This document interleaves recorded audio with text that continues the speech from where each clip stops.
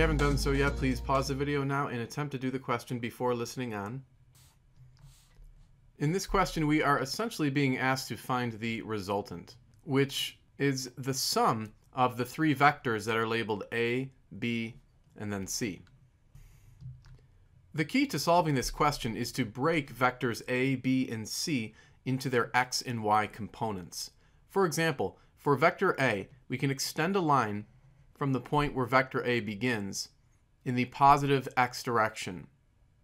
This will turn out to be the x component of vector A. We can also extend a line in the positive y direction, which will turn out to be the y component of vector A. And we can attach arrowheads to show that the x component points to the right and the y component points upward.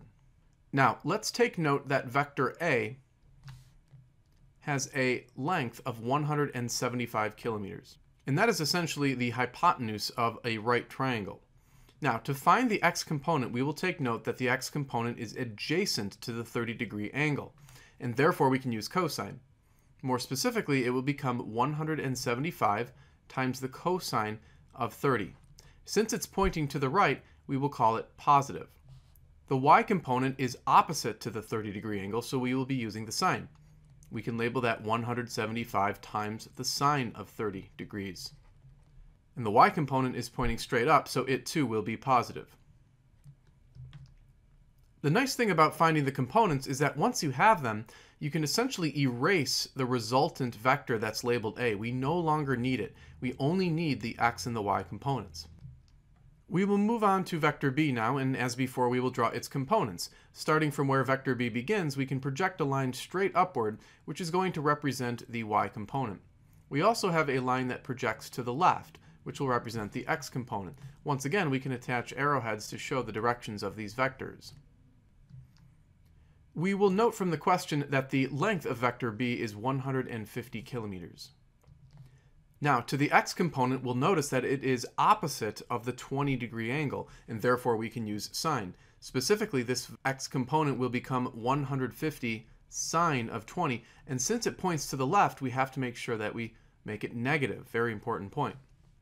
The y component is pointing upward, and it is adjacent to the 20-degree angle, so we can use cosine. Specifically, the y component becomes 150 times the cosine of 20. It is pointing straight up, so it will be positive. As before, we can now eliminate vector B because we've broken it up into its x and y components. Our final vector is vector C. Now, something peculiar about vector C that we should notice is that it points exclusively in the x direction. And what that means is that there is no y component. There is only an x component. And since the question mentions that the length of vector C is 190 kilometers, that means the x component is that 190 kilometers, and it's pointing to the left. So we should actually call it negative 190 kilometers. That is the x component. The y component is 0. So we have successfully broken all of the vectors into their components. We can now organize the information into a sort of table. And in that table, along the left side, we have the three vectors, and at the top, we have the x and y components. All we need to do is fill in the components that we've found thus far.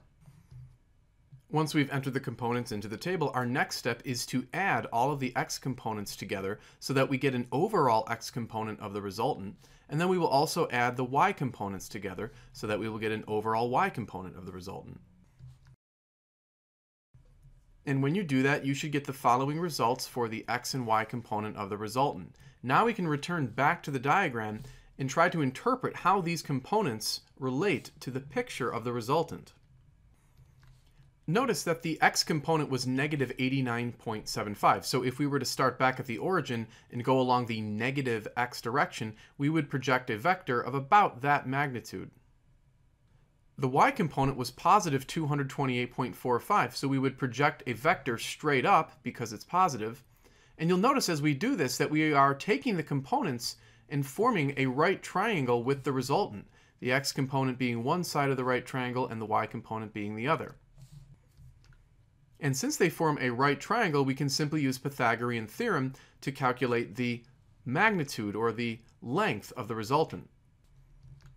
So we would have the resultant squared, which is the hypotenuse, notice, of this right triangle, equals one leg of the triangle squared, which is the x component, plus the other leg of the right triangle, which is the y component. We could simplify the right side on our calculator, and you should get approximately 60,246. Now that's still r squared, so we're going to have to take the square root of both sides. And when we do that, we get the magnitude of the resultant. It turns out to be approximately 245 kilometers. So that would be the magnitude. What the question also wants is the direction. And that can be expressed in a number of ways. But perhaps one way would be to find this angle right here within the right triangle. Now that angle, which we could call theta, can be found by using the tangent because we have the opposite side to that angle as well as the adjacent. So we could write out the formula that the tangent of that angle is equal to the opposite side of 228.45 divided by the adjacent, which is 89.75. To solve for the angle, we would take the inverse tangent of that fraction, which would turn out to be approximately 68.6 degrees. Now we have to just be careful how we phrase that. We can't just say 68.6 degrees because that would be somewhat ambiguous. In some cases, probably so in this question, because of the phrasings of west of north and north of east, we may have to express the angle in those terms as well. So take notice that this angle out here, we could regard that angle as being to the west, because remember west is this way, to the west of the northerly direction. North is straight up. So they'll often say things like west of north. And indeed, we can actually find this angle that is west of north. All we need to remember is that if this angle, which we just found, is 68.6 degrees, we can subtract that from 90, right? Because here's a 90-degree angle right here. We can subtract that from 90 to find this angle right here. And when we do that, we obtain a result of 21.4 degrees. So we could report our angle as 21.4 degrees west of north. And that would be consistent with the way in which the angles were expressed in the question originally. So thanks for taking the time to watch this video. If you liked it, please subscribe to the channel so you can stay tuned for additional videos. You are also welcome to send in your own question to the email address on the screen.